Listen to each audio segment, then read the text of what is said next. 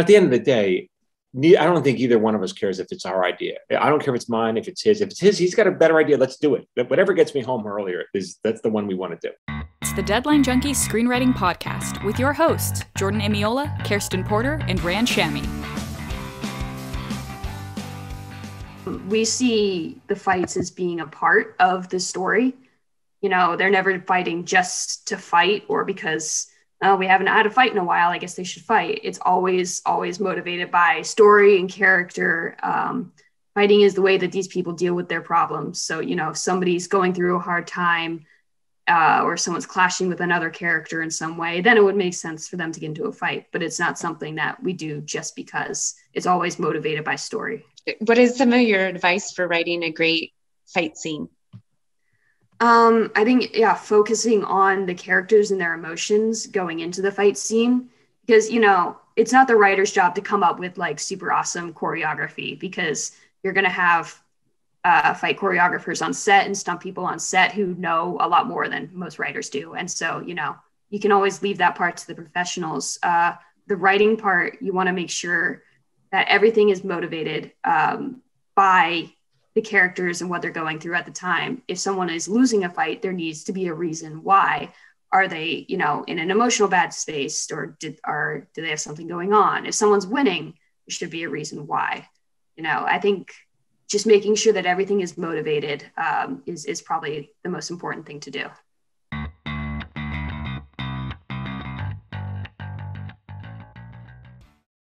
Well, I have a question for you. Do you have a writing routine or habit? And also, you mentioned a writing partner.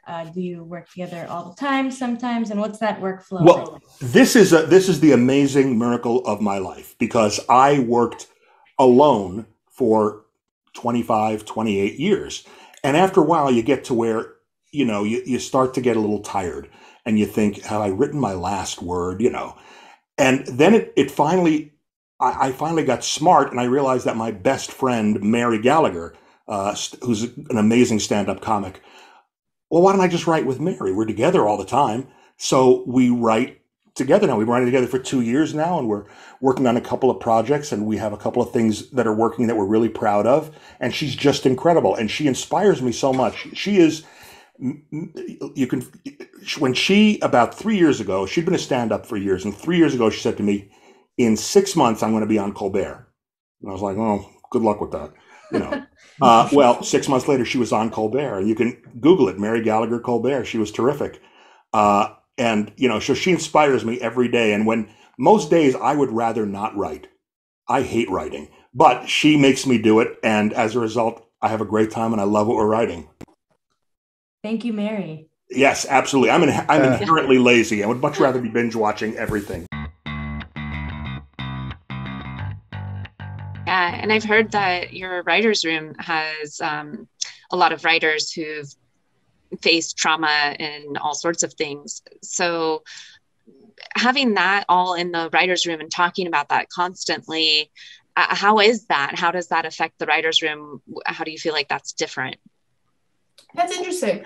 I don't know if I would characterize it as like everybody in the room having experienced trauma. I think there was sort of a good mix of and this sort of speaks to the tone of the show, sort of comedy writers and drama writers. And not that a comedy writer cannot have experienced trauma, but I think there is a lightheartedness in the room. And there is, in the way that the show likes to break up the heaviness with jokes and with singing. I think that there are a few of the writers I can think of in particular who would bring a lot of the jokes to the table and a lot of, the levity, that was sort of true of their personality in the room as well. So that was nice. I think, I think with any show you work on or any project you work on, if you're tapping into something personal, which a lot of times you are in whatever capacity, and that's why you're writing the project or why you got hired to write the project, it can be exhausting emotionally. It can be something that you kind of have to work through. I mean, a more lighthearted example is the book I wrote, Cherry, which is about 4 girls in high school. And it's, that's a lot of what's in the book is fiction completely. And a lot of it is drawn, from my high school experiences. And so I am lucky to have had a mostly very positive high school experience, but even just the act of writing something down and sort of giving it to another medium and taking your story and making it accessible to other people, you kind of have to just embrace that you're putting something out in the world in a way that you no longer control it. And I remember I had some big feelings about like certain things of like my high school experience that were kind of going to be like, not that they were going to be done forever, but I was going to sort of release them into this book. And so I think there's things that when we, I think for Austin, when he writes about his story with his dad, and I don't want to put words in his mouth, but I think he's also kind of releasing some of the story and releasing, some of it into the work. Right. So I think that that's true for other stories. And there's one story that's, I think that's coming up in the second half of the season that I don't want to spoil, but it has to do with mental health stuff that is important to me. And I think that there were a couple writers in particular who had experienced certain things in their life that were able to be taken and used as part of this story. So, that's another example. I'm sorry, I can't be more specific, but I think you'll know it when you see it.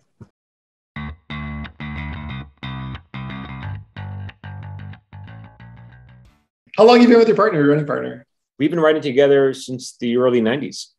Oh, That's wow. awesome. How'd you guys, can you tell us about him? Like, what's his name? How'd you guys meet? His name is Sievert Glarm. He's extremely, extremely talented writer. We were both teamed up. We were both signed individually by an agent, talent agent, and then she teamed us. We were interested in writing with a partner. She teamed us up. Nice. Are you both on Tacoma FT right now? Yeah, we do everything together except for this a book that I'm writing on the side, but everything else we do together. Nice. What makes a successful writing partnership? It is literally like a marriage. I mean, we've been together for longer than many people have been married. At this point, there's a lot of trust. There's a lot of, at the end of the day, I don't think either one of us cares if it's our idea. I don't care if it's mine, if it's his. If it's his, he's got a better idea. Let's do it. Whatever gets me home earlier that's the one we want to do. So there's a lot of trust and a lot of, we don't really fight over. Once you've done it for long enough, your ego goes out the window. It's no longer about the excitement of seeing your words on the screen. It's really more about, okay, this is the job. And how do we serve the story? Because the story is ultimately is the boss. What's the best path to serve the story? And then we get to go home.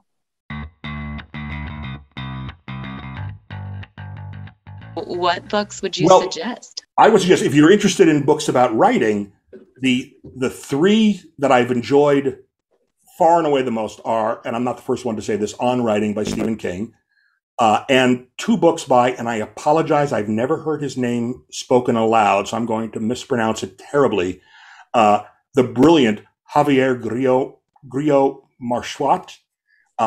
He wrote two books that are amazing. I hope that he forgives me for that pronunciation. And assuming his pronouns are he and him, and I've probably offended him now twice, but he wrote two amazing books about writing that just really inspired me. You mentioned like regular working hours, even after Dexter New Blood. Like, what are those hours? Is it like specific times every day? Are you better in the morning or at night or mid-afternoon? I think we were writing, Dexter, New Blood, post-pandemic, the hours became 10 to 4. Mm-hmm. Not post-pandemic, when the pandemic started. That's what our Zoom hours became. And then we were pretty good about keeping those throughout until we got our next job. Yeah. Which our next job became 9 to 3. But if next time, we find ourselves without employment, I hope we go back to 10 to 4, because to answer your other part of the question, am not a morning person. I'm terrible. Despite having a dog named Coffee, that's not enough to wake you up. I know. I conversely am a morning person. I wasn't originally, like when I was doing comedy, so much of that's at night. And I love being out and about and like seeing human beings. So the past couple of years have been tough, but like in the process of trying to find time to write, I realized that if I just got up and did it, then no one can take that away from me later in the day.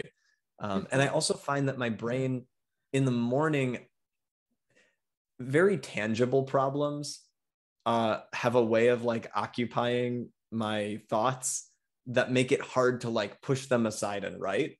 And I feel like, and I shouldn't say problems, but just like things to do, you know, it's like, oh, and it's sometimes it's work related, like emails you have to respond to, you know, people who you want to like read and give feedback. Sometimes it's just life stuff like, hey, we need to send out an invitation for the Renaissance Fair weekend we're trying to plan with friends or whatever.